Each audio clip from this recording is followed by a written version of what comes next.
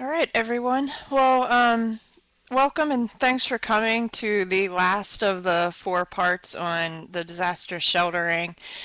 With this section, we're going to focus on the large animal shelter, looking at the standard operating procedures for that. If you were at the last session last week, we focused on the details of the small animal shelter, and so this will go along with those except what will be happening at your large animal facility. As with the other presentations, they have all been sponsored through a grant for the National Association of County and City Health Officials, to Colorado Pet Aid and the Colorado Veterinary Medical Reserve Corps. So those are the folks who sponsored the creation of these and the presentation of these by myself, Diane Robinson, and this is my website or my contact information if you have any questions to email me. As far as questions throughout the presentation, if you have any, please feel free to type them in the chat and I will answer those questions as I can on it. So please feel free to ask any of those questions that you may have. So the goals of this, what we want to look at are the roles within it. So the roles that we talked about in the small animal shelter, all of those positions will also be in the large animal shelter. So we'll look at those, and then what I want to look at are suggested standard operating procedures, or SOPs, for operating the shelter and the equipment and supplies that you'll need to do that. Shelter setup, we'll talk about that, although with this a lot of times what you have is a more established structure for it because we're in fairgrounds or in similar facilities that are made to accommodate the large animal. We'll talk about intake and documentation, and with that looking at some of the challenges of doing it on the large animals, animal care, cleaning and sanitation of the facility, equipment, those kind of things. And then finally, daily routines. Unlike the small animal shelter with your cats and dogs, what you have is kind of a different population of people in this. With your large animals, the owners a lot of times are, particularly with your horse owners, but some with your other animals that will come in, those owners are accustomed to being at horse shows or at events, and so they're traveling, they've got campers in their horse trailers, or they've got other campers that they're used to sleeping in, staying at the fairgrounds. With these owners, a lot of times having a plan for where these folks can be parking their trailers and can be living on site is going to be important if you can provide that. A lot of these folks are going to want to be involved in the care of the animal in some capacity. It's going to vary what the animals are. It's going to vary what your space and availability at the facility is. But if you can plan to have them, it's not so much a co-located shelter as we've talked about in the past. Your co-location, remember, is where you have your owners in the immediate proximity of the animals. What you have with this facility, though, are folks who are going to want to stay. Another consideration is a lot of these people are going to have other animals, so smaller companion animals with them. And so can you accommodate one location where they can have their large animals housed, they can be living on site in their trailers or their campers, and where there's a setup where they are able to keep their small animals with them as well. You may not be able to accommodate all of those things, but be prepared. Those are going to be things that a lot of these folks are going to be wanting. Additionally, with the large animal is you won't always have a situation where they have just one type of animal. They might have multiple species, and so looking at how you're going to accommodate those family units as far as the multiple species that are going to be there. So with it, looking at the shelters, primarily if you're using fairgrounds or ag facilities, so you have stalls that are already set up. You have facilities that are accustomed to the operation of a large animal. With it, the challenges, of course, are, a lot of these facilities during disaster season, which is primarily spring, summer, fall, are going to be our disaster seasons. What you have with these facilities are also summer and fall are primary times for events to be going on. So in, when we had talked about sheltering in the very beginning and establishing memorandums of understanding or your agreement with the facility operators, looking at the ability to be able to access these facilities, what time of year, this is going to be critical because they do overlap.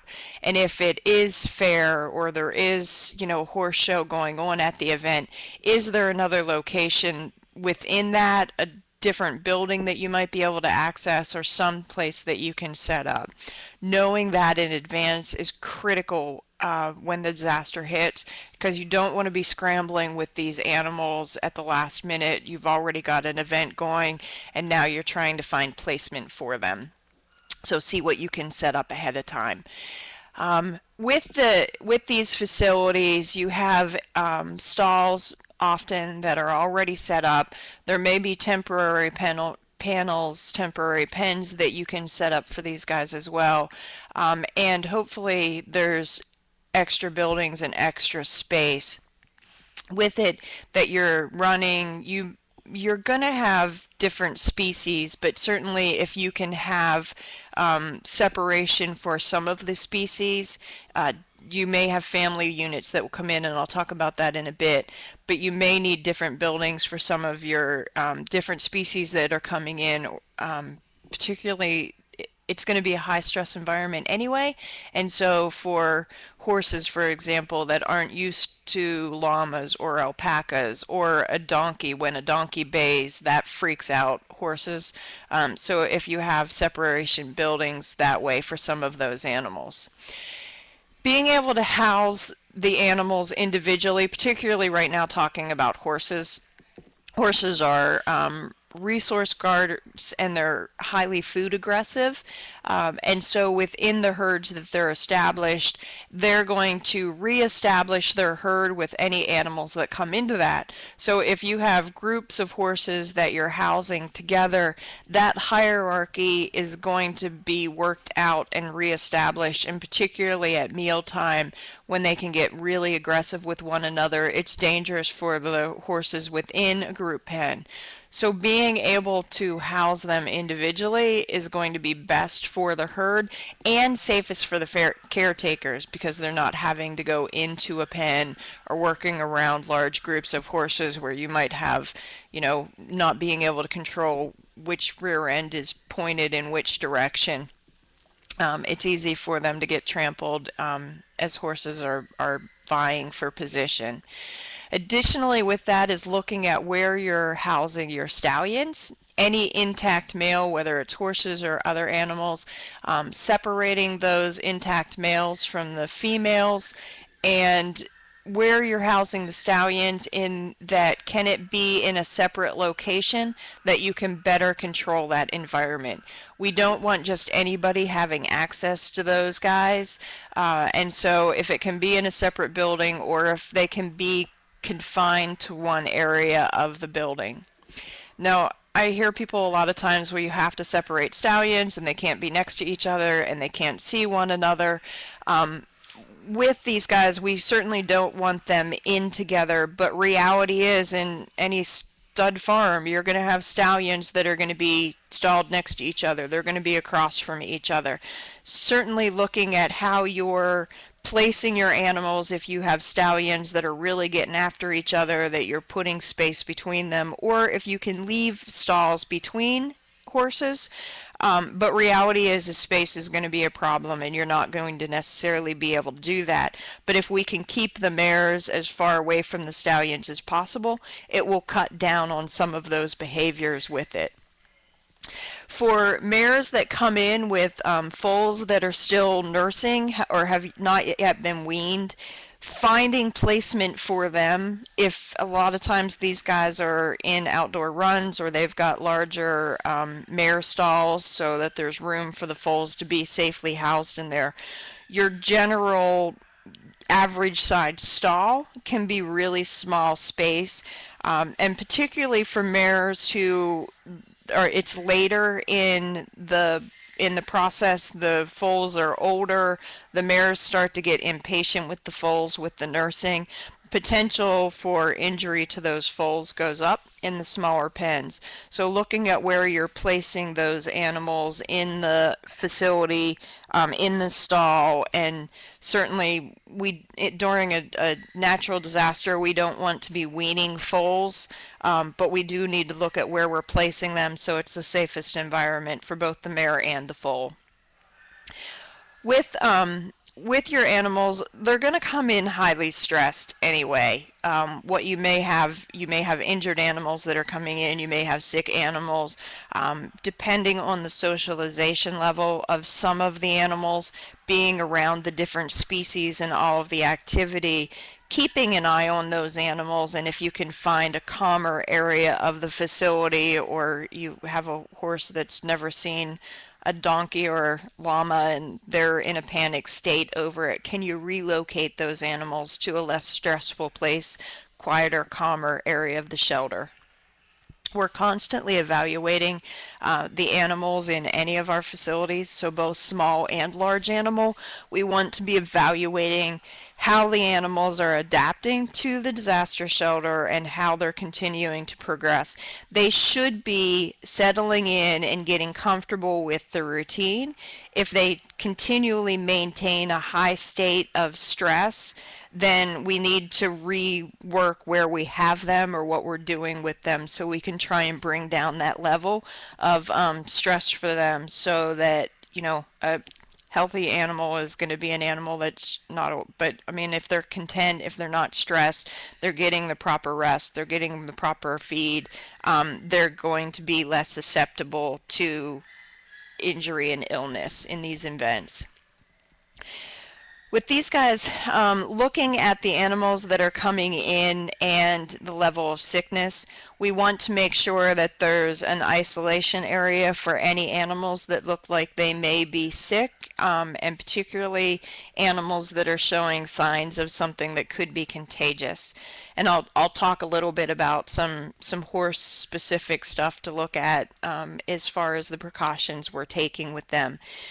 With some of these horses or well, animals, I talk a lot about horses, there's a mix of them, but with some of these animals that are coming in, they're show animals, they're vaccinated, they've got, you know, everything that they need to go into a multi-animal environment. This is not like what we have in your stable or even a boarding stable. Generally, there's going to be some kind of an isolation time when new animal is introduced to the herd. So even if it's being just introduced to a stall within the barn, having a separate ISO area to make sure that the animal isn't going to break with anything.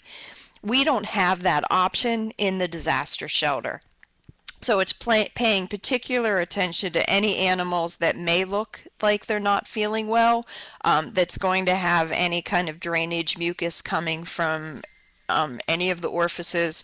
We want to watch these guys, and certainly in intake we can ask the questions with the owned animals that are coming in as far as the health status of those animals.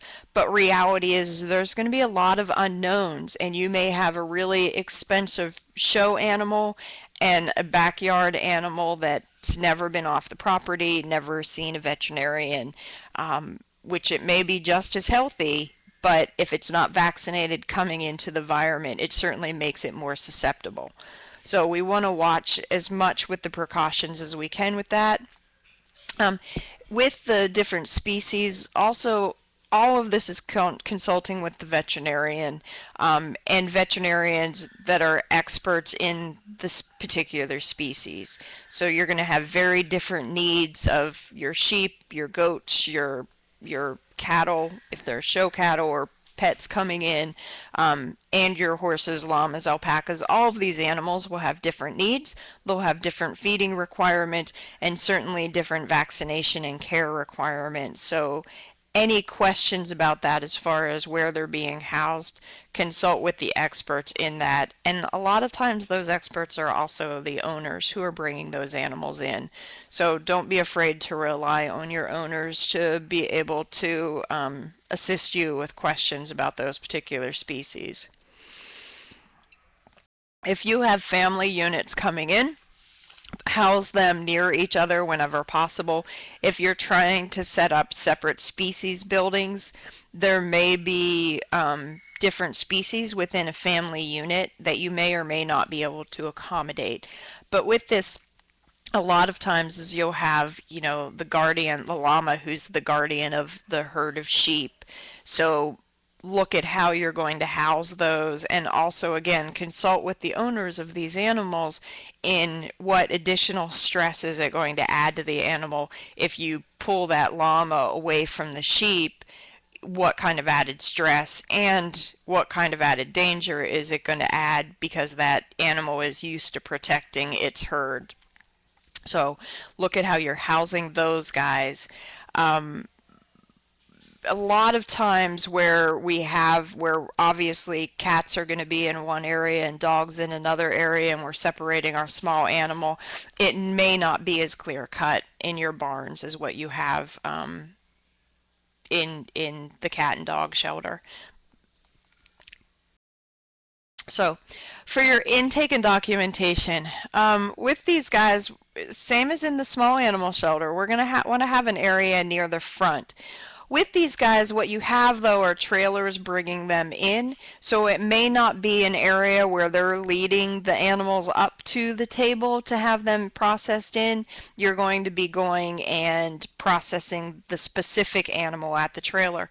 But what we still want to have is a place for owners to come in. You can get the initial documentation from them, so giving them a place to sit, you can start running down the information on what the animal is, where the owners are going to be staying, contact information, whatever that looks like. Have a place for you to be able to process them, and then you can go to the trailer and process the animal in. We need a large space for this, and certainly at these facilities, if you can have some kind of a perimeter fencing, we can secure it so as animals are being offloaded, we don't have any risk of those animals escaping. Are there any questions? Feel free to type a question if you have any questions. For your field teams are going to be bringing these in, and we see a lot of them coming in where the field teams are bringing horses or any of the large animal, a whole variety of large animals, and you have a substantial population of different species in Colorado. Some of them are generalized locations. You hopefully in your community know where those specialty animals are and where the large animals are. Paying attention to where boarding stables are, where an alpaca breeder is, or those kind of folks, so you have an idea of what might be coming in, and also so you can help educate them on where they need to bring their animals.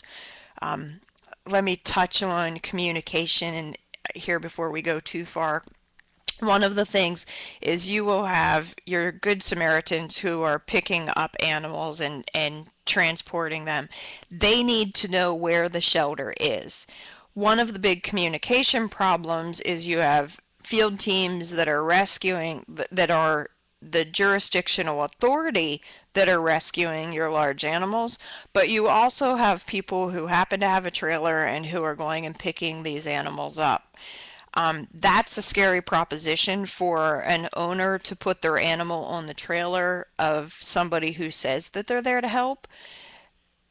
If you can screen and have an established team ahead of time who's going to do your transport stuff, that's what I'm talking about here with your field teams. These are people who are part of the actual response. They know where the disaster shelter is, and they've got the authority to be picking these animals up. A problem with Good Samaritans who are picking animals up, if they don't know where to take them, you a lot of times will have groups who kind of pop up who are housing animals. It may be a rescue or it may be just a farm they want to help. And so social media a lot of times is driving those. So you'll find, and I know this happened quite a bit last year in the fires that were in Colorado, there were groups that were kind of popping up. Animals were being taken to some of those locations that weren't the actual large animal shelter. It's harder for owners to find their animals at that point. So making sure that the rescue teams and the public know where the animals are going to go and who's going to be picking those animals up. With these, if the field teams are bringing animals in, whether it's owner requested or it's just animals that they've picked up, having a separate location where they can bring their vehicles in, trailer for these facilities, it's going to be critical anyway that you have space for trailering these animals, for trailers to turn around. So with this, having a place where these folks can come in and the animals can be processed in from their location. Owners are going to be anxious to get their animals if they've been owner requested, or even if they're strays and they've been out looking for them. So being able to properly process those animals so you don't have random people just coming and picking the animals up. The supplies for intake, gloves, and I know generally we don't use nitrile gloves when we're doing barn work. Keep in mind it's a disaster shelter. There's unknowns with these animals. So the stuff you would normally do at your barn or at your boarding facility is not what we're going to do at a disaster shelter. We want to take those added precautions with the animals, and we never want to send what was a healthy, well vaccinated, well cared for animal. We never want to have it develop anything, any animal, whether develop any diseases in the shelter. So taking those extra precautions is going to be critical. Hand sanitizer needs to be available everywhere. At the intake area, having water. Some of these owners may have driven from quite a distance, so having water available for them. Having water that you can fill up the buckets of the animals while you're processing them in the trailers, but certainly while they're in their stalls, we want to get water available for them right away. We'll talk about the forms that you need to have for your intake, and then clipboards are really important in the large animal facility because you're going to the trailers and you're processing the animals a lot of times in at the trailers. So all of your identification, and I'll break down some of the identification supplies, and then your camera so that you can photograph the animal, photograph the owner and the animal as well. Additional supplies for your intake area as part of our tracking process. We want to make sure that you've got all the basics. You can never have enough duct tape. 3-ring binders is where we're going to hold all of the paperwork, or where I recommend. This is a process that works for me. Page protectors for the intake paperwork to go into, and then those page protectors go into the 3-ring binder. If you have computer available, so you can be intaking in a database with the computer, but you also want to have a printer or copier available so that you can make a copy of all the intake paperwork that the owners are going to need and give them a copy of it. If you're planning on doing the carbon, that's a bit old school, but if you're doing the multiple copies of the paperwork, the duplicates, the 3 or 2 levels, you can do that. It's a lot of times easier and cheaper to just have, a plain form that you photocopy, and then you give those copies to the owners. So all of your paperwork, you need to have an animal intake owner release. You should have a daily care sheet for the stalls. This is an example of a mare band. This mare band, you can see that it's got the number on it here. If at all possible, not leaving a stall, halter on a horse in a stall is ideal. Horses are really very talented at injuring themselves. So having a stall, particularly if it's not a breakaway, if it's this type of halter that you see here, they can get caught on something. A horse can't break these, but they can do a lot of damage to themselves if they get caught on something and trying to get out. If they're in a halter, having a halter with a breakaway, and for those of you who may not be familiar with that, a breakaway is a leather strap here that connects the top part of the halter, and a horse can break that. So looking at the identification with them, by putting on something like a mare band, they can't get caught up in that, and it maintains that identification number. You don't have to get them with the number already written on it. You can just use a Sharpie and write the ID number on it. The other thing that you can do, there are different bands that I've seen, some of them where it's more like a shoestring almost, cord that's used. It's connected with a clip, and the little metal clip is something that actually can break, or the horse can pull out of it, so if it gets caught in that. And what you can do is you can attach like the ear tags for livestock. You can attach it to the band. We're not attaching ear tags to the actual animal, we're attaching it to the string or the band, and use the ID tag on that. If you're keeping the halters on, which I have seen done, you keep the halters on, and they attach with zip tie, they attach the ear band to the halter here where the ring is. If you are doing that, make sure that you're trimming the zip tie so that the horse can't get poked with that.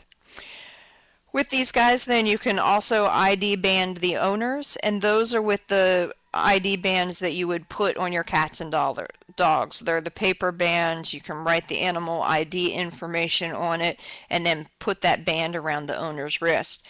With it, what you have then is you have identifying access to a barn or a building or a particular space within the facility where animals are being housed, which helps you track owners who's where, and do they have authorization to be in that part of the facility.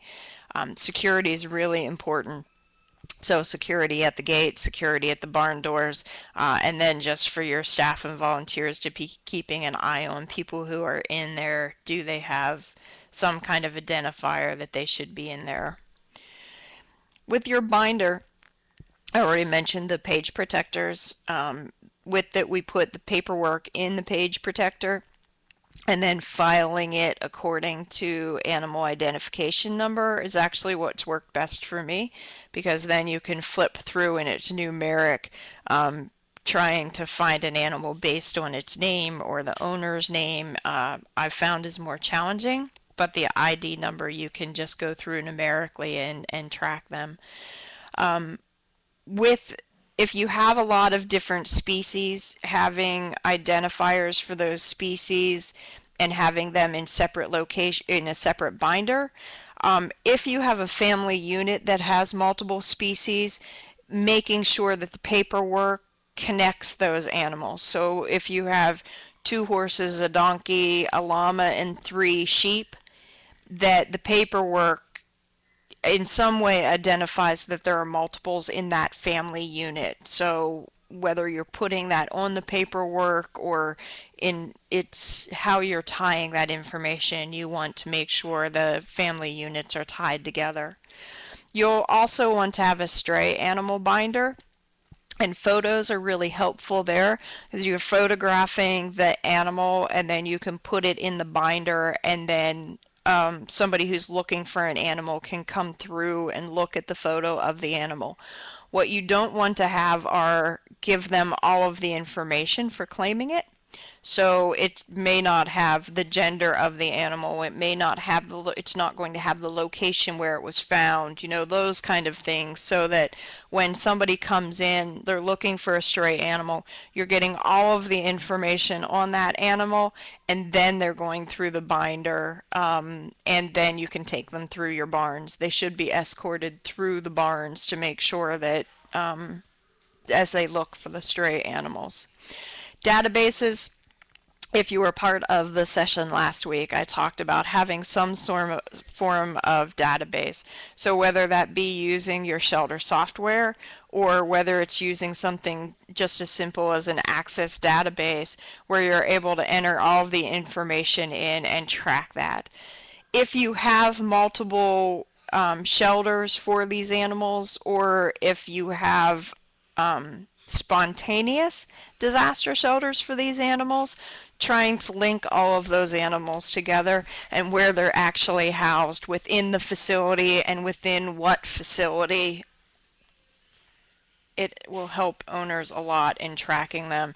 It also helps you a lot in keeping track kind of what you have at your facility or what you're responsible for, particularly as the operation starts to wind down for those animals who have yet to be claimed. Mapping. Mapping the facility is going to be really important, so you know which animals are where. If an animal gets moved from one building or one stall to a different building or stall, that needs to be part of the mapping process. This can be done through the database, so you can print out those lists, but in some form that you know where the animals are, so that owners can find them when they come looking for them. And certainly, so if you have medical care, veterinarians doing rounds, or if they're medicating in some capacity, that they're able to find those animals as needed. So with the placement of the animals in the facility as part of this process, what you need to have is what building it's in, what row it's in, what stall it is in, and then each stall is going to have that ID number. Putting the information on each stall for what animals are in there so that you have the identification number, or do you actually have a stall card that's going to have a photograph of the animal. It's going to have the identification number on there. What you don't want to have is any proprietary information on that stall card, but having some access to that so people can find. I don't know that you're going to be taking animals out of the stalls. Certainly being able to get them out and hand walk some of these animals if you can, it can be an option. It adds to the risk certainly of losing an animal or for some interaction to happen when you're walking them. So a lot of times those animals aren't being taken out unless it's an owner wanting to do that, and you may have owners where these are athletes that have been in training and they're not wanting them just standing in a stall for however long that disaster may be. For your intake staff, with your intake staff, it's critical that they have good customer service skills. This is the face of your shelter. They need to be able to handle the high stress of the people that are coming into the facility, and they need to be able to give them that comfort. They need to be able to assure them that, you know, how the operation is, the process of it, they're going to get their animals back, all of those things that an owner is just going to be nervous about, making sure it's getting the proper care that it needs. So as they're going through talking to these owners, getting them set up, it's also critical that they're paying attention to the paperwork. They're getting accurate information, contact information.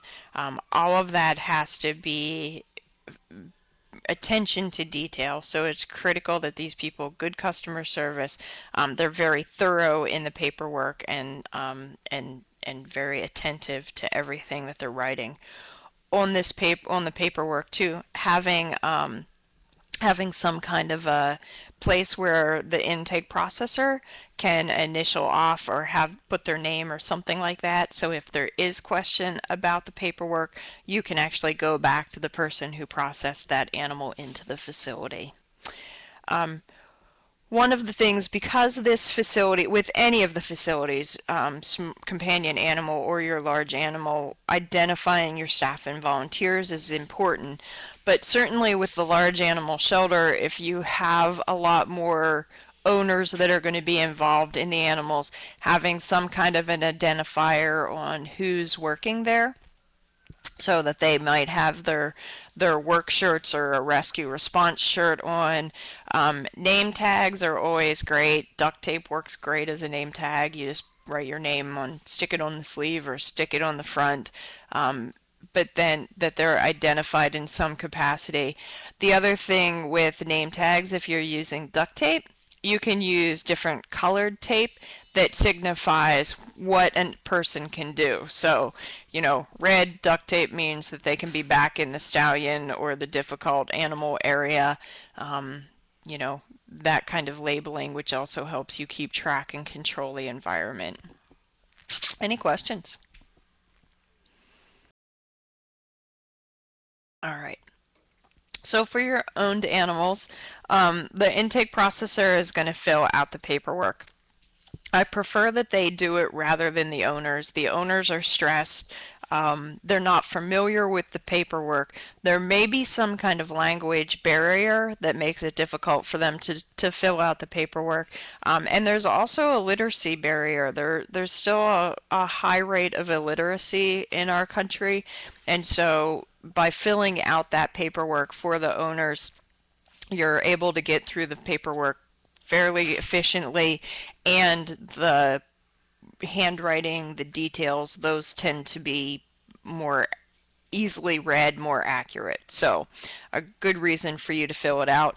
The other thing with filling out the paperwork is it starts to form a relationship with the owners. So you're asking them the questions about their animals, you're getting the information on them, and that interaction I've found can be really helpful in continuing to work with the owners throughout, because if they have that good experience with the intake processor, if something comes up, a lot of times they're going back to that person to ask them questions, or if they need help.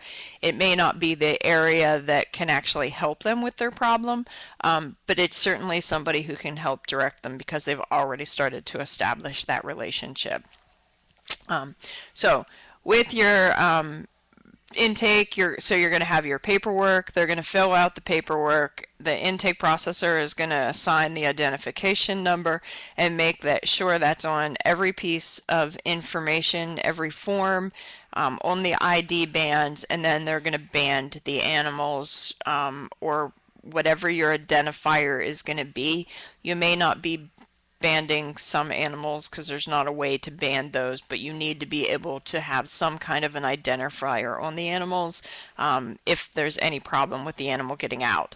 And one of the concerns too is there was a group that did the disaster sheltering. They had a bunch of different animals that were coming in, that were being brought in by Good Samaritans, that were being brought in by rescue teams, and so all of the sheep were being put in one pen. And how do you tell the difference then? Chickens, how do you tell the difference? So if you have some way of separating these animals as they're coming in and not putting them all together, which will help, you know, help people find their animals when they come back looking for them, when hopefully they come back looking for them.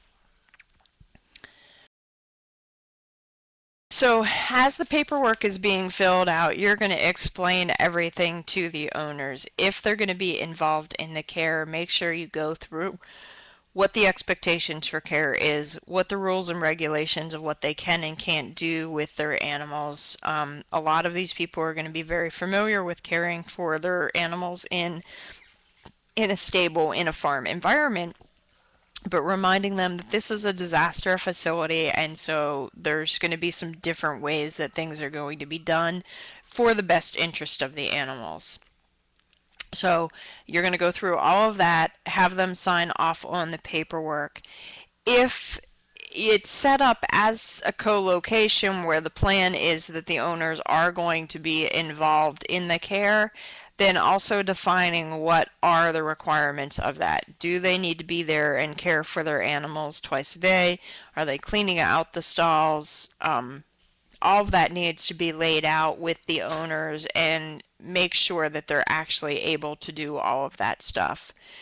For the temporary evacuation, you may be in a location or you may have a facility where the owners aren't involved in the care, but we certainly want them to continue to visit their animals and to be a part of that.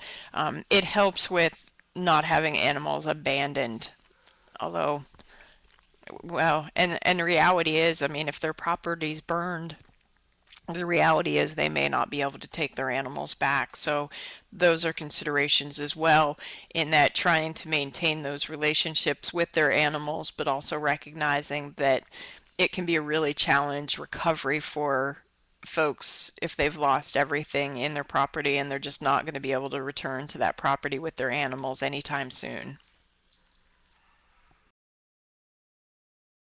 So all of the paperwork, the owner should get copies of that paperwork, and also having a copy of the rules and regulations so you can give them a copy of that as well, and then also have them sign off understanding, you know, what those expectations are for it. Some of these folks will come with their own feed and routines and supplies, and so figuring out how to accommodate all of that, where to keep their food or how they're going to be feeding their animals, to make sure that food, you know, that somebody's not taking somebody else's hay, that they can keep them on that stable and food source.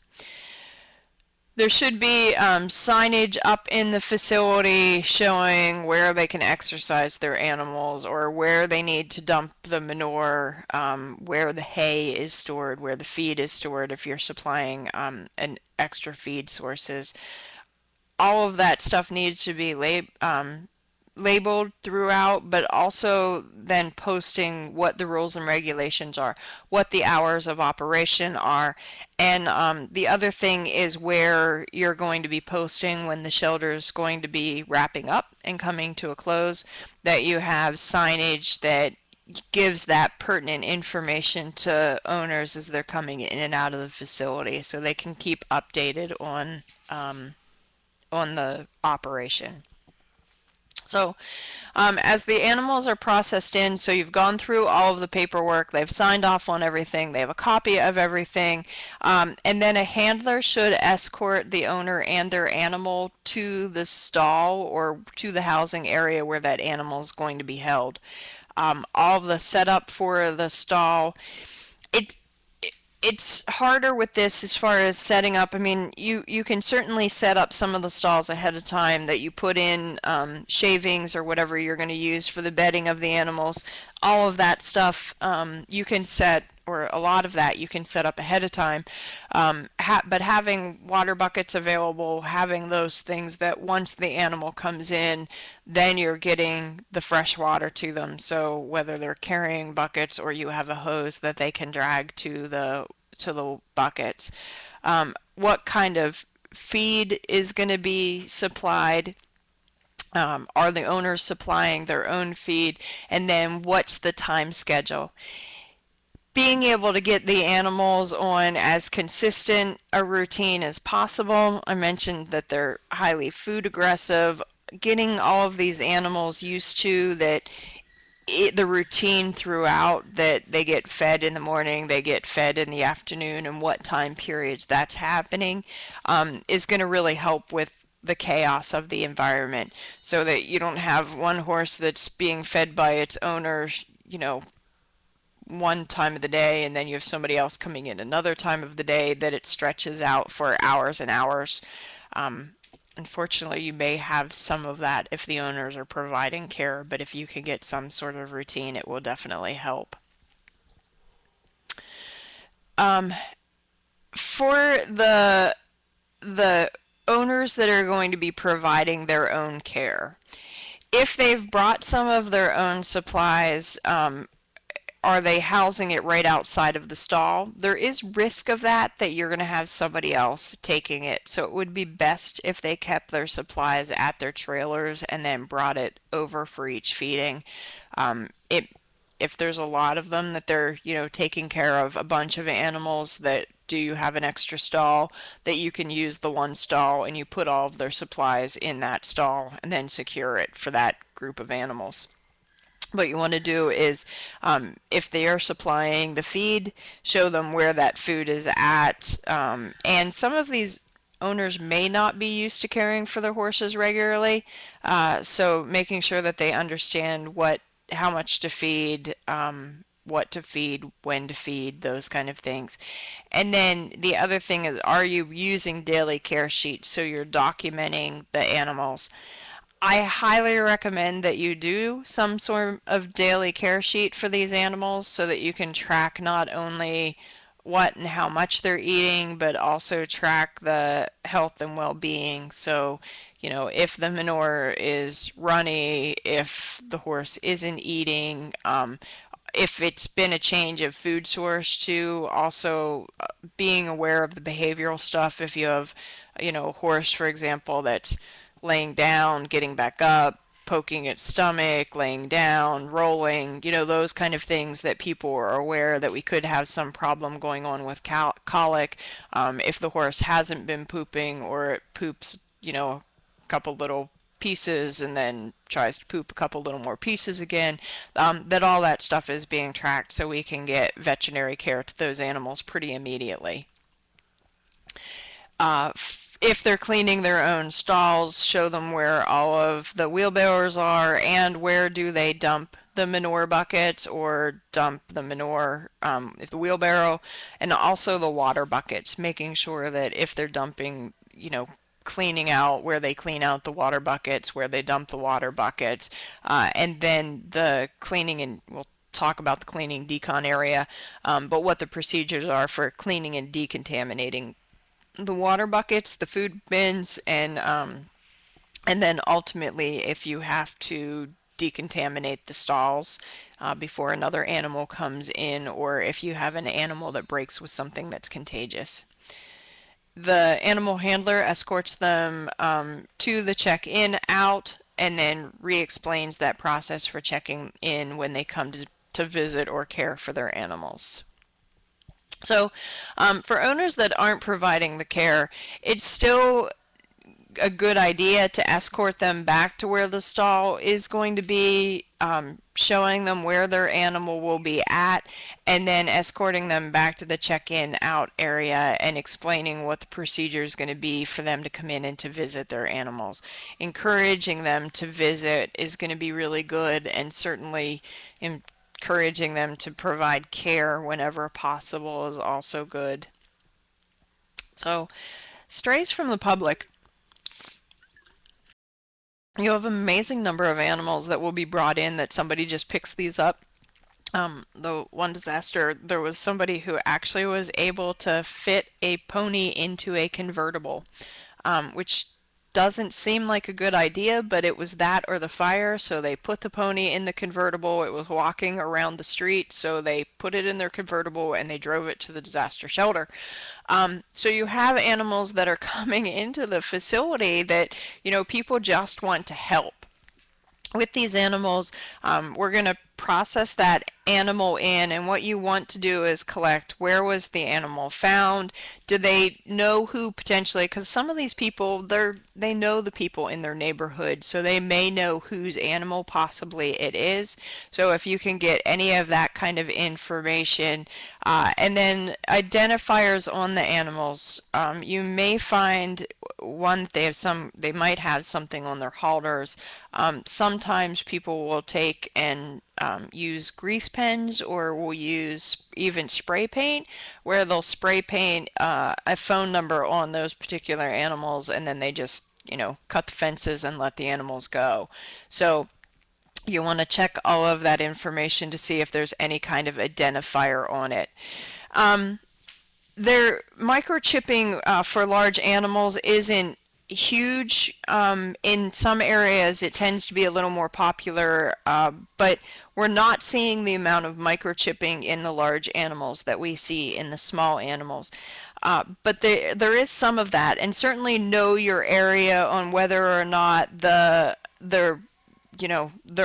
is a push to microchip the large animals. If they are being microchipped, the crest of the neck, mid-neck area tends to be where those animals are being microchipped. So running the scanner all around that neck area to see if there could be a chip. There's a question about how do you get the disaster shelter location information out to the public. Certainly if you have a animal response team, that's part of the process, or that's part of the mission a lot of times for the disaster animal response teams, that they're public education.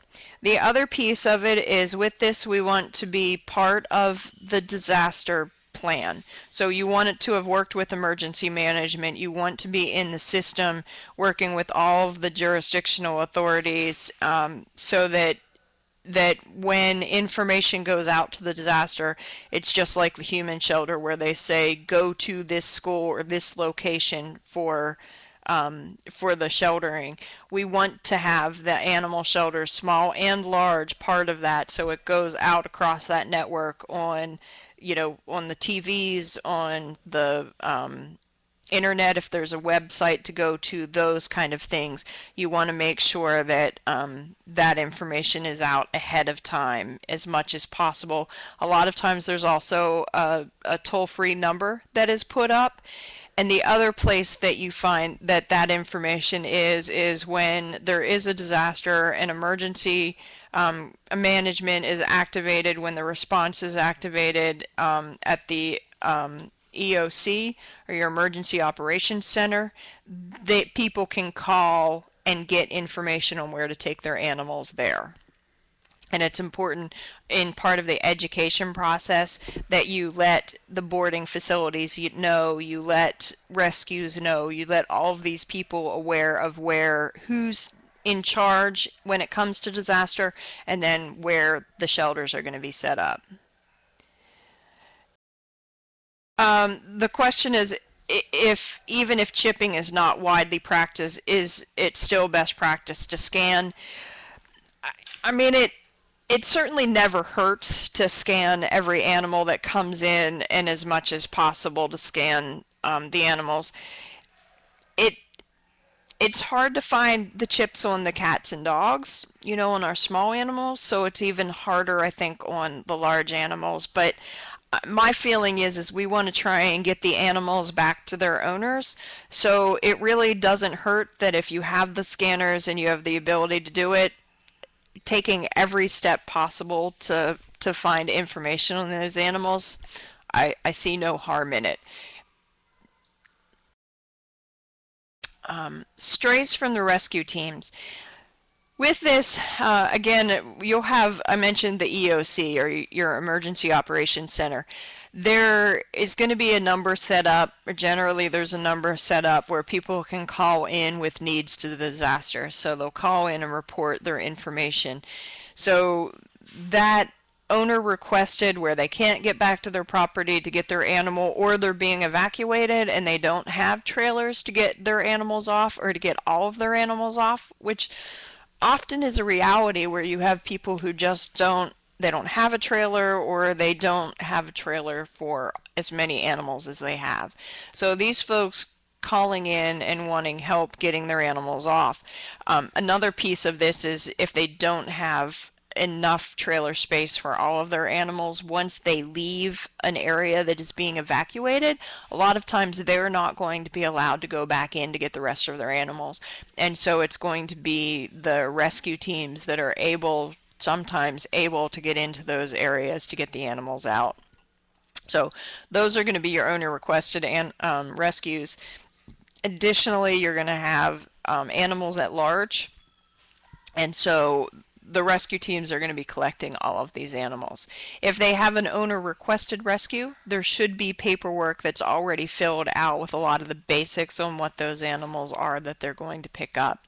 For animals at large, they should have paperwork that they're filling out all of the information on the animal, where they found it, and certainly if there are other animals in the area that they've not been able to pick up, documenting that as well. Or at a farm, they go to a location but they just can't get them. Fire's coming, you're documenting the information, you're getting what you can, and unfortunately you're having to evacuate as quickly as possible with the animals that you can get. So they're going to document all of that on the paperwork. And then anything in part of it is the rescue teams are doing some basic triage, so they're going to look and see if there's any concerns with those animals and make sure they're what the procedures are.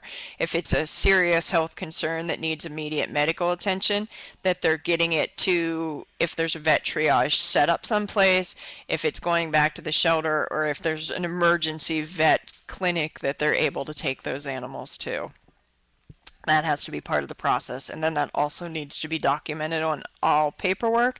And then that paperwork, even if they take the animal to a, another clinic who's taking those animals in, that the paperwork is tracking so that the jurisdictional authority for these animals knows where each and every animal that was part of the disaster system. So once you pick it up, it's your responsibility to continue to track it from wherever it goes.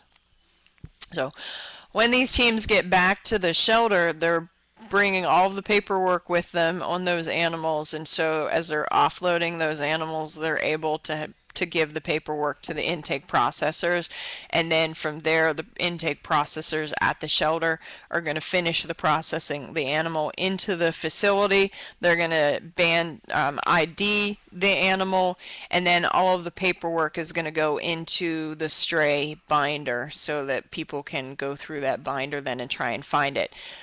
Let me go back here. With the stray binder or folder, also make sure that there's follow-up, because you're going to have people who are calling to look for an animal. You may not have that animal in, but you need to be tracking all of that information on what somebody's looking for, and then going through that as strays come into the shelter, so you can check back on that if somebody's looking for something that you might have that animal just came in, that you can talk to those owners and let them know that you might have their animal so they can come check it out.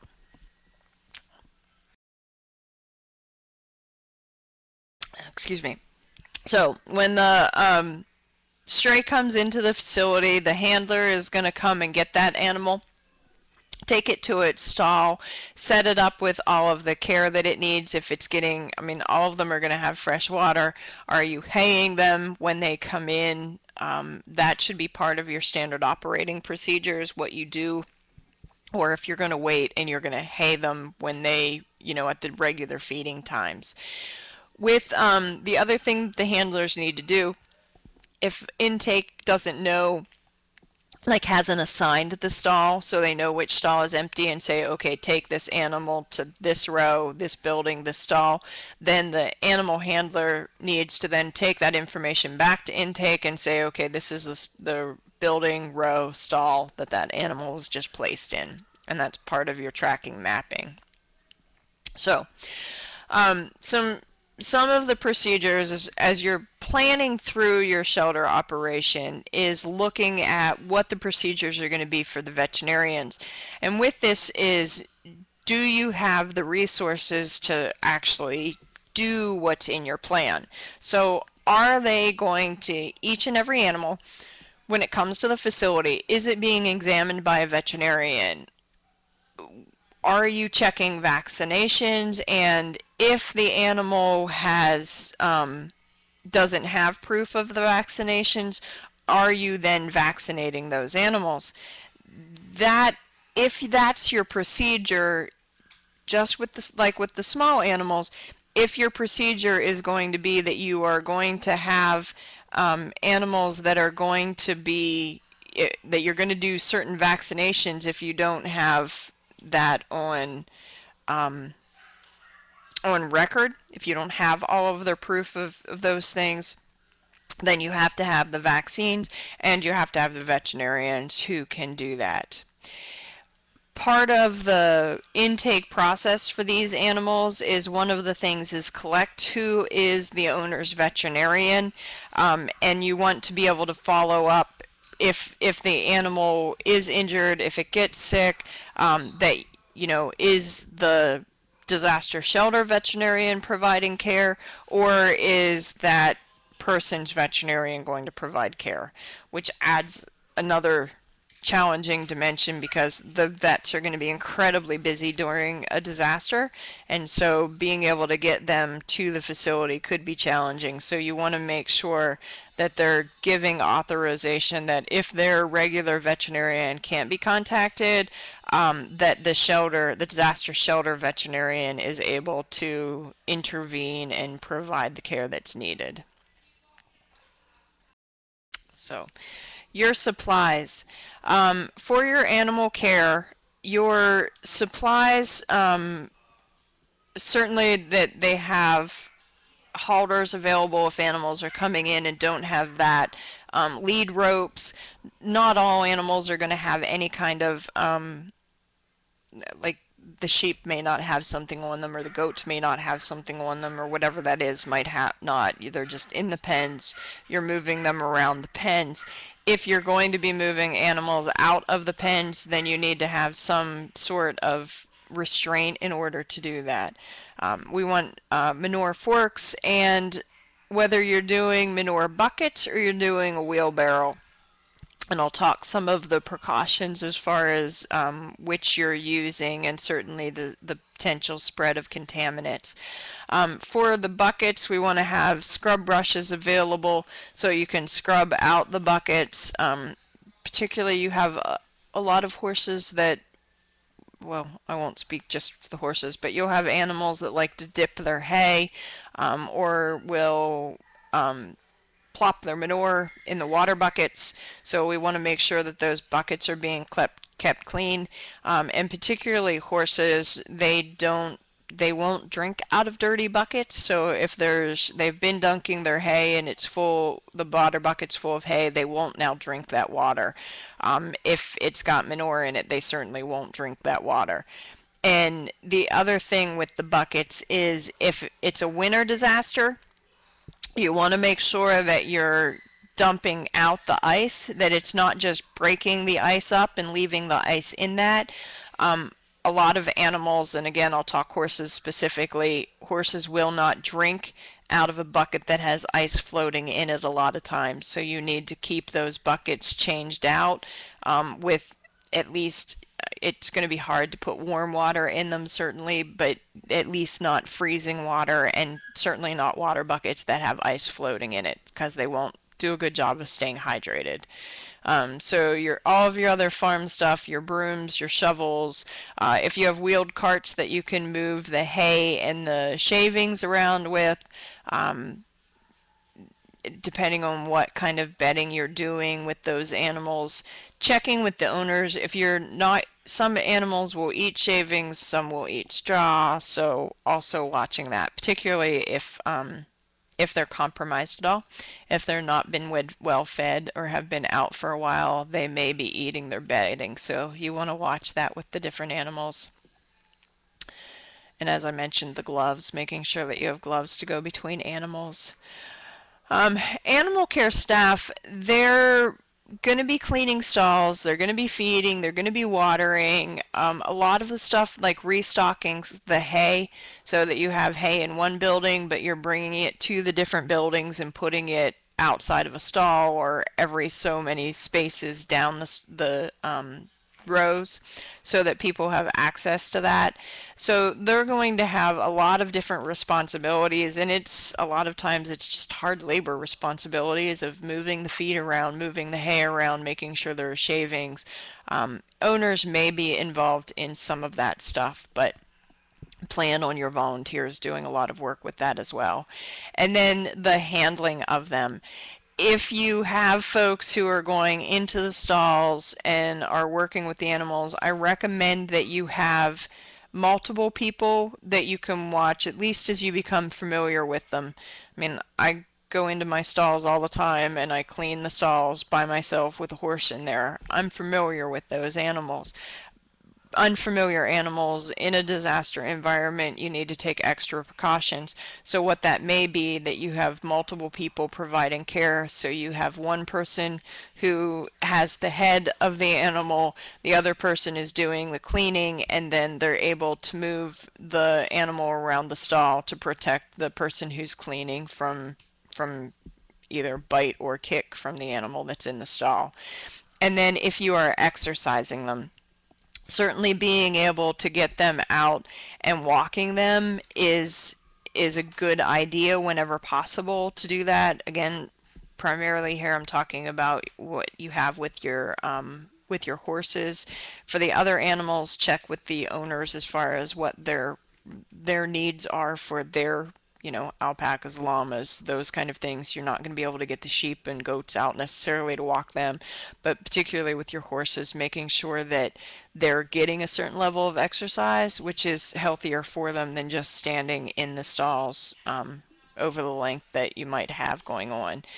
With the exercising, it's going to be really difficult to have turnout for them, and we don't want to be mixing them where you're turning a bunch of unknown animals out into a pasture together. It's going to create too many problems with the animals and potential injury or escape. Your animal care team, they need to be working in the same barn. They need to be working with the same animals so that they're familiar with those animals. It will help the animals get more socialized, more comfortable in that environment, but it also helps for the caretakers as they're more familiar with the animal. They will notice more quickly if there's some kind of problem. Animal care team, they're in there doing the feeding, doing the cleaning, but they're also the ones who should be looking at the animals. Are there any little nicks? Are there any cuts? Are the animals favoring a limb? Do they seem to be struggling or uncomfortable, or is there something just off? The caretakers are the ones who often are going to be the first ones to notice this. Again, if there's owners involved, hopefully they're going to be the ones to notice it. But also keep in mind they're highly stressed with everything that's going on. And so having the care teams that are responsible in certain areas that can keep an eye on it to, just help catch those things as soon as they come up. So, with the care of the animals, we want to be consistent in how care is being provided. And so you're moving down the row, taking care of every animal in that row, and then coming up the other side, making sure that you go through every stall as you get to it. If there's an animal that a caretaker is not comfortable going in that stall, then you need to have that stall caught by the person skipping that stall and going on to the next one. It's going to get missed. So making sure that you're flagging that you're not comfortable with that when it's that stall's turn, that you get the person who can handle that animal, who can pull it out so the caretaker can clean it or whatever that looks like. And trying to keep that consistent routine for them. They like routine, they're comfortable with routine, and will do much better with that overall routine if you can get it established. And the sooner you get it established, the better for everybody. If the owners are providing their own care, then the animal care staff can assist with that. They can help with the cleaning, they can help with the handling if the owner needs just some support because the animal keeps wanting to run out of the stall when they go into it. And then certainly the staff is there to help with where the supplies are. So if an owner runs out of something, then the caretakers can provide that additional assistance. The other thing that they're doing is when an owner isn't around, they're continuing to check on those animals, and then they can provide water. If it's in between the owner visits, we want to keep them in water all the time. When owners aren't able to provide the care, then that's where the shelter staff needs to be aware of it so they can step in and provide the care. So for shelter staff, they should be changing gloves between animals or between enclosures if there's multiple animals in an enclosure. Wearing nitrile gloves is not something that most large animal people do in this environment. Taking those extra precautions is just a good idea to do it.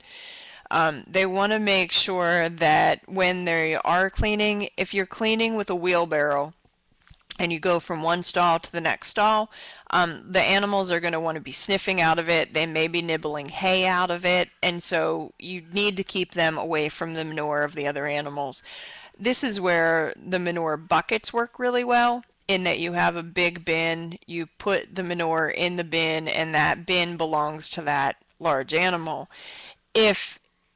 Or the other option is that you clean out the manure, you just clean it out into the alleyway, and then it gets picked up from the alleyway so that the horses or other animals aren't able to come into contact with the other animals' manure. The caretakers, shelter staff, veterinarians hopefully are doing rounds, that you have enough vet that they can just go through and do rounds where they're checking on these animals.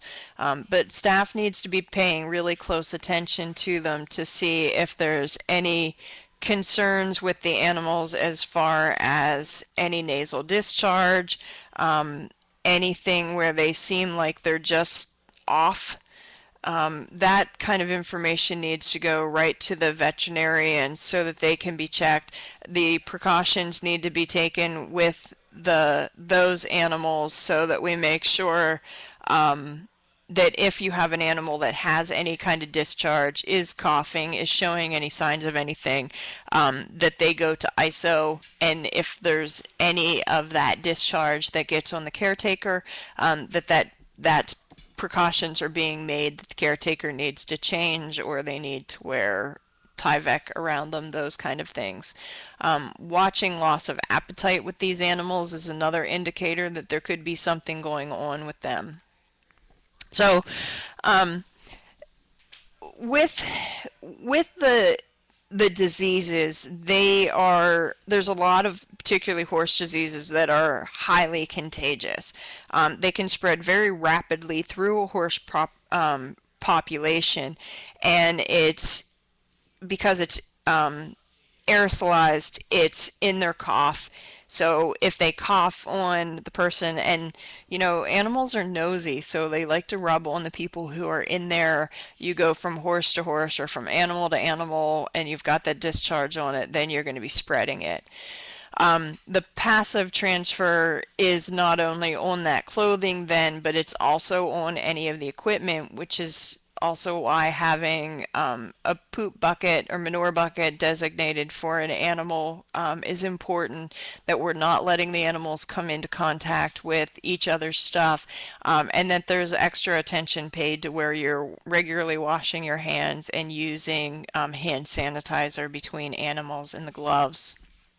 So with some of the horse diseases to look for, what you have is with the equine influenza, this is nearly 100% infectious for unvaccinated horses. So because we have an unknown population, we want to take the extra precautions that potentially they are going to be unvaccinated. There's a relatively short incubation time with this, and so it can be from 1 to 5 days of incubation. So you can see how quickly that can spread through your population. With it, what we see with these guys is it's like a flu. They're running a fever, they have a dry hacking cough, they'll have runny noses. You'll see where they seem kind of depressed, they're feeling off, they just look off. They may not be eating or drinking properly, and so you really want to watch that too, because then with that, if they're not hydrating, then they're becoming dehydrated, and we need to look at either IV, sub-Q. Probably with these guys, you're just doing an IV with these guys. And then there's a long recovery time for these guys, so you're looking at 2 to 3 weeks recovery time for the feline influenza. The other concern with them is that you have your equine herpes virus. There are actually 5 different types of the herpes virus. With the transmission, what you have is an infected animal.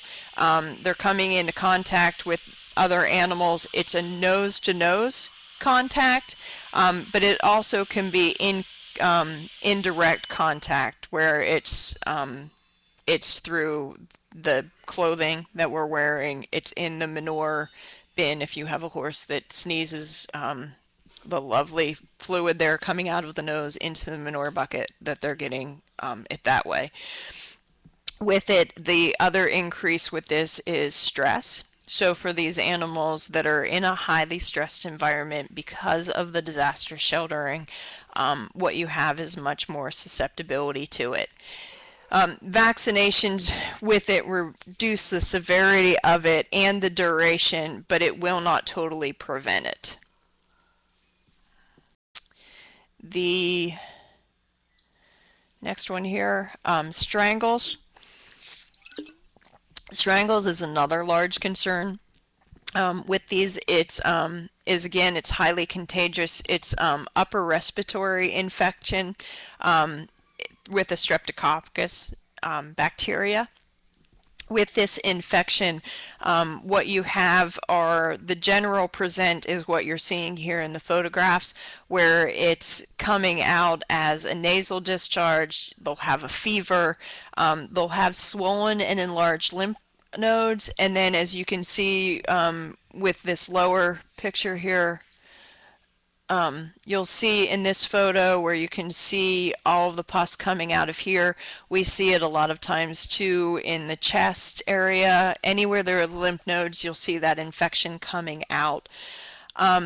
With this, the animals, are going to show all the other signs where they're not eating, they're probably not hydrating well. And you'll see that a lot of times they'll start to present with that before you even see the infection coming out through the nose and through the lymph nodes. But we want to watch that. You also want to watch that, with the not eating, not drinking, that they're staying hydrated. Again, they may need IV fluids as well as the treatment for. This is highly contagious. This gets on the stalls, and it can spread simply from being in contact with a stall that's been contaminated. So if you have an animal that breaks with strangle, certainly you need to move it to an isolation area, taking precautions that it's not exposing the rest of the population. But then that stall also should just be shut down. It needs to go through a whole cleaning, sterilization process. With these guys, there are vaccines. It's both intramuscular and intranasal vaccines. In general, you can isolate new horses from the population. In the disaster shelter, we're not able to do that, so we're simply isolating them once they present with this kind of thing. Anybody who's working with any of these guys, you saw in the last slide here, the Tyvek suit. This gentleman is wearing a Tyvek suit to prevent it getting on their clothing. Anybody who's working with any of these animals should be taking those extra precautions of wearing some form of Tyvek to prevent it. With them, then after you're done working with them, you also want to make sure that you're washing your hands and using hand sanitizer in between and changing clothes. Any tools that are used for cleaning out the stalls, providing care for those animals, need to be kept separated and maintained just for those particular animals. With the equipment, with your cleaning and sanitation area, there should be a location away from the main population of your shelter, so far enough away that you can do all of the cleaning and decontamination. Certainly if there's a cement pad or some place that you can do it where you're not doing it on soil, washing away the manure and cleaning buckets and all of that stuff, if it can be at a washing station, that would be better.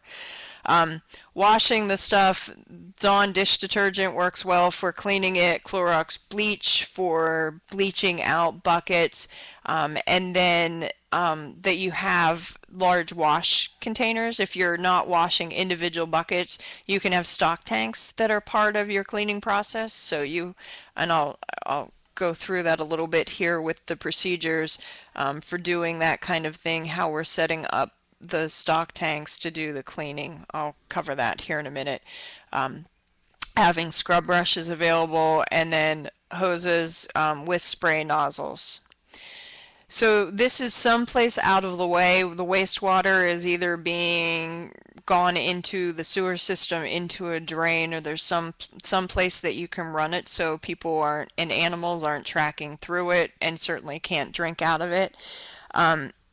The animal care staff may be the ones tending this, but depending on the size of your operation, how big the disaster is, you may actually have folks who that's their specific job, is just keeping buckets and feed bins and all of that clean. Any equipment that goes between animals needs to be cleaned and sanitized, so bucket goes from one stall to the next stall, it has to go through a whole cleaning and actual decon before it, or sanitation before it goes to the next stall. Having 3 bins available, you're hosing off the debris and contaminants from any of the bins or buckets.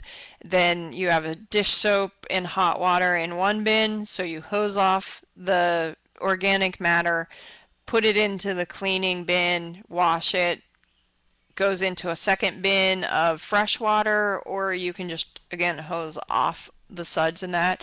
And then there needs to be a bleach. If you're putting them in the bleach solution, it should be mixed in a 1:32 ratio, and everything needs to stay in contact with that bleach solution for a minimum of 10 minutes for it to have been effective as far as sanitizing the item. So if you have any wire crates, and you may have some of those for some of your animals if you're housing fowl, or if you are also housing people's companion animals at this facility, then the precautions are going to be the same thing that we talked about with the in the small animal companion section. If you have wire crates, those crates need to be scrubbed before another animal comes into it. So you're scrubbing all of the wires, scrubbing the cage floors, so it's, you know, hose off the organic matter, scrub them with the dish detergent, hose them off again, and then you can actually just do a spray of the 1:32. So, and then we can let things air dry. If it's water buckets and stuff like that, once it's been hosed off and cleaned, certainly that stuff can go back to use. If it's a cage that an animal's being housed in, it needs to be dried completely before you put the companion animal back into that cage. So the routines. With the routines for these guys, the morning routine, leadership needs to do a walkthrough, eyeball every animal in every stall, every pen, every cage in the facility. You're going to check everyone to make sure that they seem to be doing okay. You haven't had any births, you haven't had any animals die overnight. Hopefully injuries happen, disaster happens, so we certainly want to be keeping an eye on them, but it is a reality that you could have problems in the shelter with animals because of their injuries. So we're going to watch for those kind of things. If there's any health concerns, if there's any births, a veterinarian needs to be notified immediately so they can respond to that. So you've done your morning walkthrough, and a lot of times with the walkthrough is having people who are familiar with those animals in that area. So you have a team that's used to working in each one of the barns or each one of the rows. Let them do the walkthrough as well. They're familiar with the animals, so they may notice something sooner. So they do the walkthrough, and then they come back to the morning briefing. Your briefing covering the updates, covering the changes, any new people who are going to be there helping out. Make sure you're introducing those people, veterinarians, any information they have as far as things to watch for, or if there's been any outbreaks, or if there's concerns. That information is all passed on in the briefing. And then every briefing, you need to go over policies and procedures, reminding people not to be taking photographs, not to be posting on social media. There should be a public information officer as part of the response, and they'll say what information is out there. So if there's if people are allowed to post information that was already posted on the official website, or it's the Humane Society that's jurisdictional authority, they're posting information on their Facebook page or their website, are your staff volunteers allowed to repost that on their own to spread the word, or is there zero posting of any photos or any information? Remind people of that every single briefing and debriefing for that matter. So after you've gone through and done the walkthrough, there's been the briefing, and then people go and start the feeding routine. Going through, making sure everybody has food, whatever grain they may be getting, if they're getting any, everybody's gotten their hay, and the watering. With the watering, I can't stress that people aren't just sticking the hose through the rails and filling up a water bucket, that they're actually looking in the water bucket prior to. Again, you have horses that will dunk their hay, you have horses who regularly poop in their bucket, same thing, other animals who will defecate in their bucket, so we want to make sure that those are being cleaned out before fresh water is being given. And then after they've had time, you've gone through and done that, then you can go through and start the cleaning procedures. It actually helps too if the animal is grazing on their hay, that you can then go through and start the cleaning while they're eating, and a lot of times it's then easier to do the cleaning because they're engaged in activities and aren't poking and bothering you while you're trying to clean. After all of the stalls are cleaned, the aisleways need to be raked or swept up of any loose manure, any hay droppings, just keeping it extra clean, preventing slips, preventing animals coming into contact with stuff other than their own. And so you go through that whole routine. That's going to take probably all morning, potentially into the afternoon, depending on how many animals you have. And then it starts the next routine after you're done with that in the afternoon. Then you'd go through and get ready for the next feeding. So if you can get everybody through the whole cleaning process, feeding process in the morning, and then your volunteers take a break, they have lunch, they get their rest time, and then they go back to the afternoon chores, restocking the hay, bedding, putting shavings outside of the doors or whatever you're using for your beddings. Then they're going through and they're cleaning all the buckets and bins, getting ready for the next routine. And then the afternoon routine where the animals are being fed, watered, spot cleaning the stalls, and then again going through sweeping and cleaning the aisleways. After all of that's done, hopefully there's time then that you can go restock for the morning. So you're bringing in all the hay and bedding and getting it ready, cleaning up all of the buckets, bins, so that you have your food sources, you have all of that ready for the evening or for the next morning routine. And then finally in the evening, the last thing you're doing is you're going through and you're topping off all of the water buckets, making sure everybody has clean water, and then securing the stalls and making sure. And there are some animals that are escape artists, so they can actually open the doors. So if they can actually get their heads out of the stalls to unlatch the doors, making sure if you need to secure those with clips or some other form of making sure that they can't open up those stalls. So for leadership, head counts are important. So if you can be doing head counts at least twice a day, so you do a head count in the morning, you do a head count in the evening before the operation is done. If you can do a third head count in the middle of the day, it's a really good idea to try and do that third one.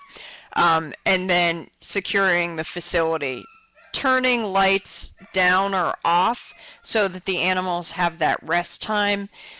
Most likely you're going to have this type of facility staffed 24 hours a day. With that, it's not 24 hours of care, it's 24 hours of staffing so that you can secure it.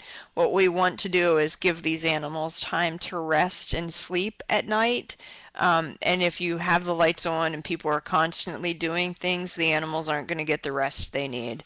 And that is greatly going to impact their overall health if it's a long period of time that they're not getting proper rest and sleep, added to the stress that they're having and potential injuries. So the last thing that happens then is there is a debrief at the end of the day. The debrief wrapping up what happened during the day, any changes that are going to happen for the next day, updates, updating what's happening with the overall operation. So if when's the shelter closing down, updating changes in the routines, those kind of things. Stuff like you're getting a shipment of, a semi of truck of hay coming in, and so there's going to be a need to offload all of that, or whatever information might be. All of that gets covered. Also in the debrief, we want to be able to have it that there's coverage on,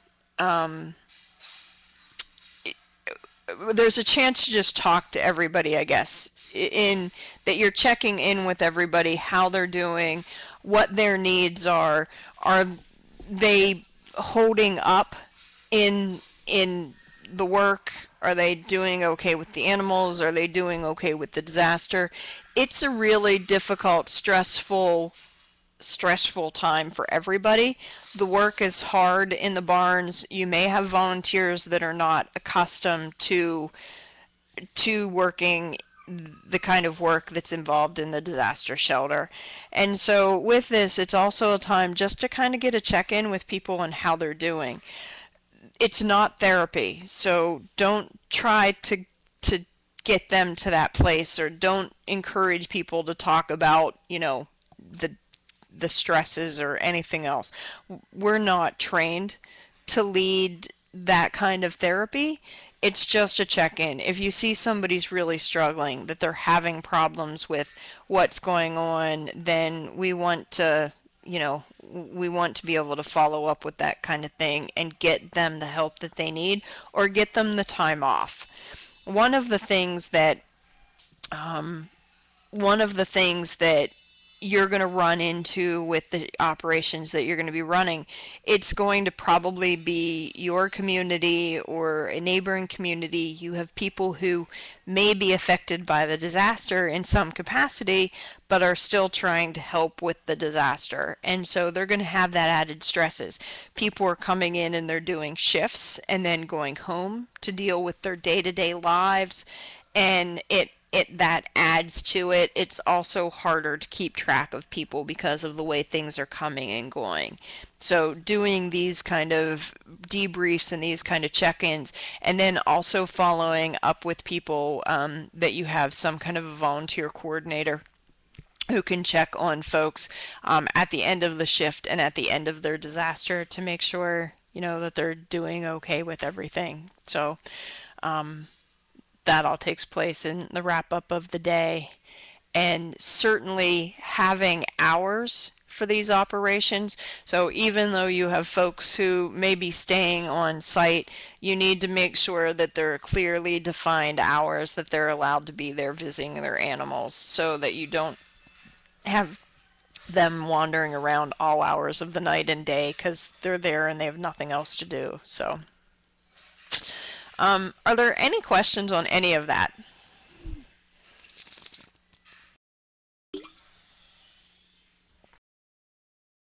Okay, we've covered a lot in these 4 sessions in the disaster preparedness piece of it, in putting together your plan, developing your standard operating procedures, getting your routines in place, knowing what facilities you might be able to use.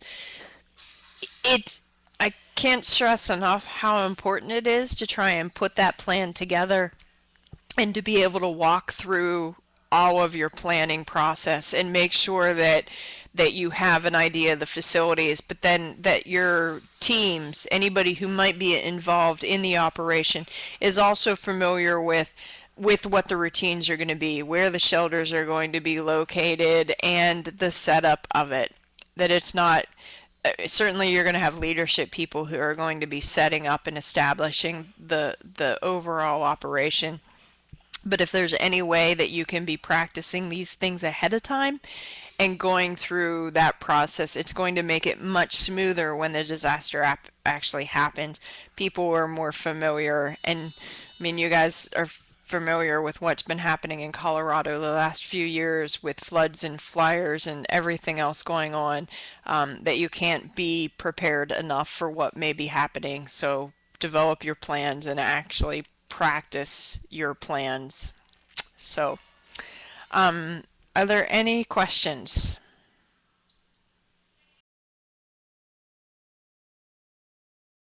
All right. Thanks, Deborah.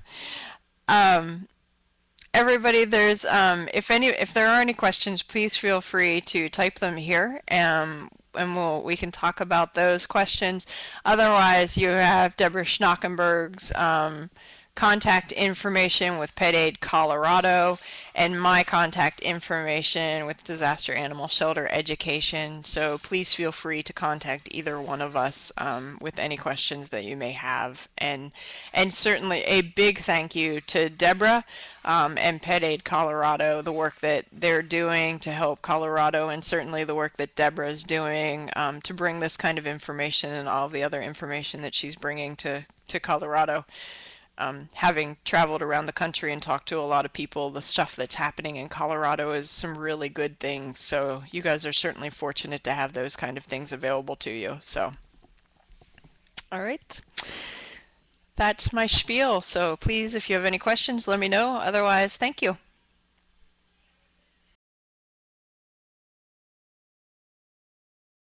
Thanks, everybody.